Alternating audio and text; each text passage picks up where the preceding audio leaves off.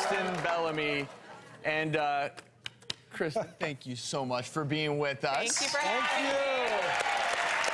And we're always talking about the latest health and beauty trends, and most recently it appears one company has gone a little sci-fi on us. These are elevation masks. Gym goers are wearing them all over, and they claim that they can cut the amount of time spent training by about 2/3.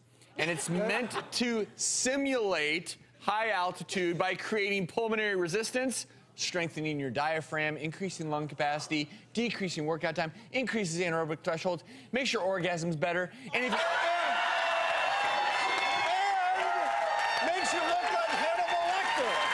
Honestly, more than anything, I think this is going to inhibit your breathing capacity. More than anything, I mean, if you do this for too long, you run the risk of passing out. Oh, so we each get our Hannibal Lecter masks? How do you put it on? This is...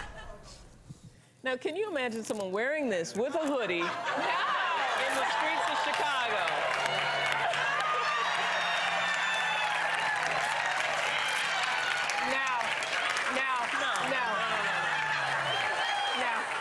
Now you look like a creeper. I think he's doing some role playing. He's not exercising, that's for sure.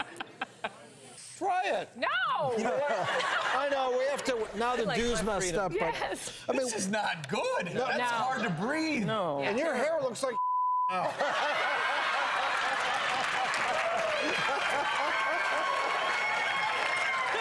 All right, but I mean, Travis, you're the fitness guru. I mean, there is something to training at altitude. That's why boxers here in SoCal go up to Big Bear, Arrowhead to train at altitude, mile high. This is not There's that. a difference between at altitude, yes, you have a lower oxygen concentration. If over time you train at high altitude, yes, your red blood cell count may increase, okay? Everyone knows that.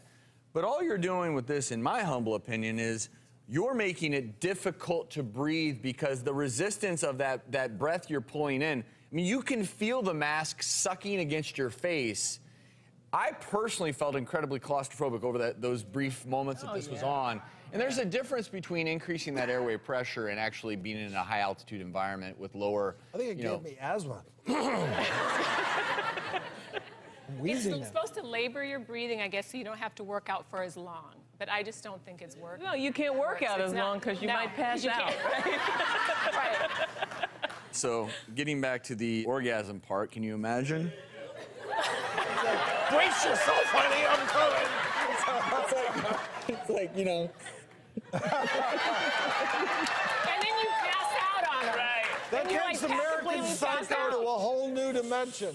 I can't even joke with this thing on. I couldn't have anything resembling, I'll say it, an orgasm with this on because I am so focused on breathing. One thing I would say, and this is an important takeaway, there are a lot of people out there who struggle with every breath they take with known lung disease. And my humble opinion is the last thing you want to do is increase that difficulty breathing. If you really, just work out a little bit harder maybe. Certainly, look, if people want to use this, go for it. It's an individual choice.